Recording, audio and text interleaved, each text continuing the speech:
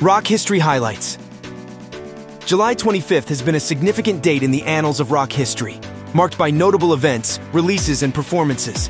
From the unveiling of new band members to the release of iconic albums, this day has witnessed its fair share of memorable moments. Let's take a journey through time and explore some of the reasons why July 25th holds a special place in the hearts of rock music enthusiasts. Kiss introduces new drummer Eric Carr.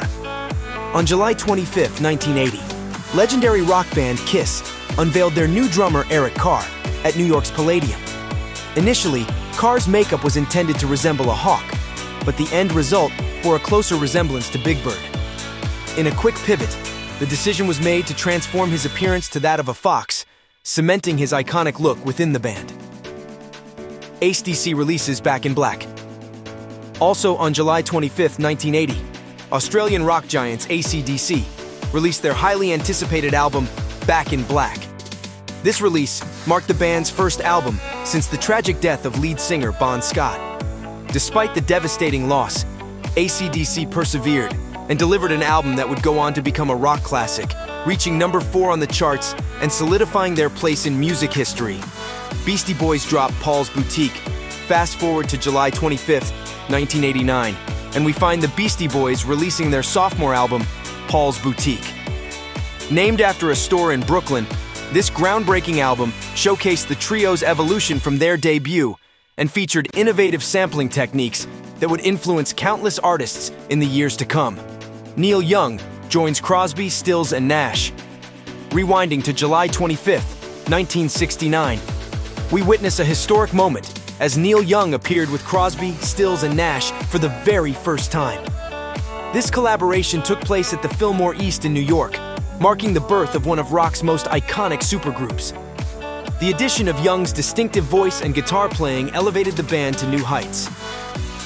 Air Supply tops the charts.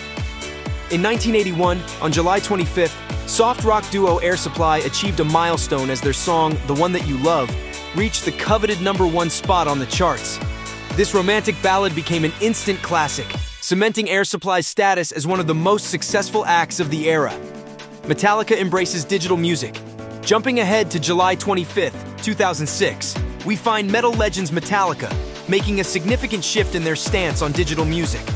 After famously leading the charge against file-sharing service Napster, the band surprised fans by making 4 of their albums available for purchase on iTunes.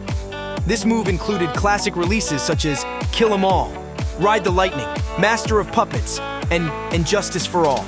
So whether you're a die-hard fan of these bands or simply appreciate the impact they've had on music history, take a moment to reflect on the significance of July 25th. Share your thoughts and memories in the comments below, and let us know which of these events resonate with you the most. Don't forget to hit that like button and subscribe to our channel for more fascinating journeys through rock history. Until next time, keep rocking and celebrating the music that has shaped our lives.